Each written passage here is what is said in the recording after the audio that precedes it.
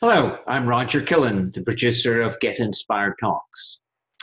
12 sleeps from now takes us to October the 19th, and October the 19th, Get Inspired Talks is producing an afternoon event and an evening event in the Vancouver Playhouse Theatre. At this event, 6 speakers will speak, 6 in the afternoon and a different 6 in the evening.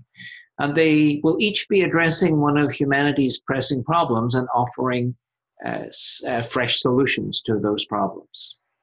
Each speaker is a movement leader and a credible expert in their respective fields.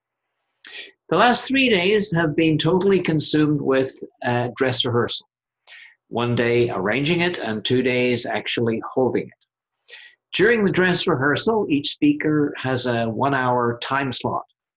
And during that time slot, they deliver what is intended to be very close to their final script and receive feedback from several sources. Their coaches are there.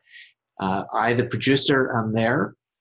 And of course, there's the video camera, which captures all and has proven to be a great resource to our speakers.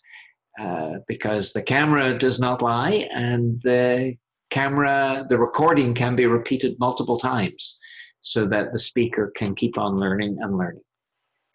It was not only the speakers who were at the dress rehearsal, it was also the technical teams, and it's really important that the technical teams and the speakers harmonize in order to capture the synergy that is available to all.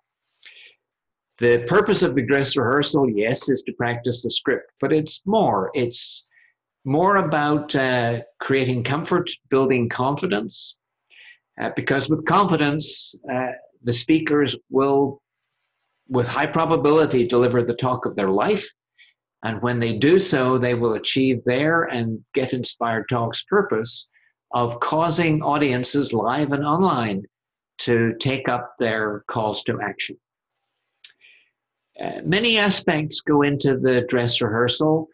The technical team's objective is to create a look-alike environment, an environment that looks and feels like what it will be like on the stage at the Vancouver Playhouse Theatre on October the 19th. One of the major surprises that confront speakers when they walk on a stage is the bright lights that are in their eyes.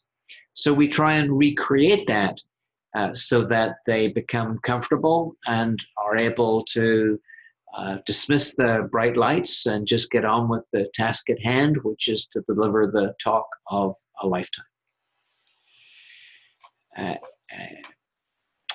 So despite the seriously big investment in terms of time and money of holding a dress rehearsal, I nevertheless consider it one of those essential things that has to take place in order to get the best out of both the speakers and the technical teams.